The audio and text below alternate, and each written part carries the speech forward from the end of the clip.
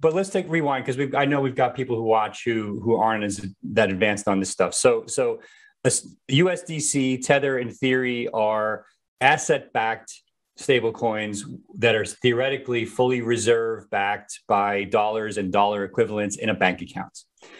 Algorithmic stablecoin basically uses some algorithm to base the value of the stablecoin or peg it to something like a dollar by basically moving other assets in or out of something like a smart contract, right? And so what you're saying is now segue that into your comment on the run that you were starting to explain. Bill, the way I said, there's three types of coins. The first type of coin is a coin that's over-collateralized. So MakerDAO is over-collateralized. It has more collateral than what's in the stable coin underneath it.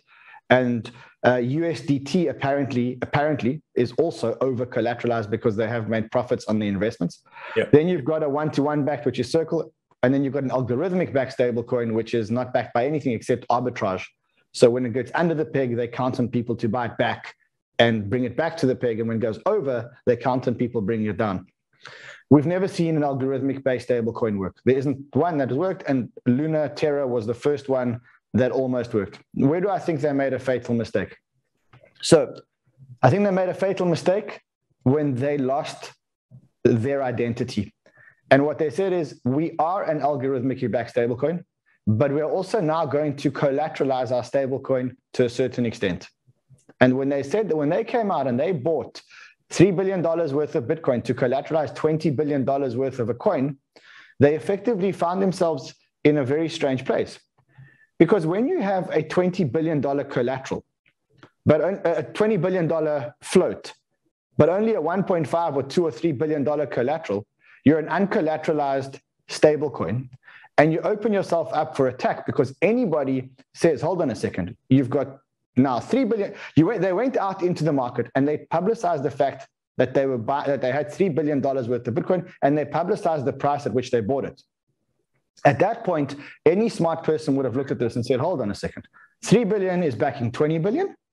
And the 3 billion, as soon as the price of Bitcoin comes down, becomes 2 billion and 1.5 billion or whatever the number is.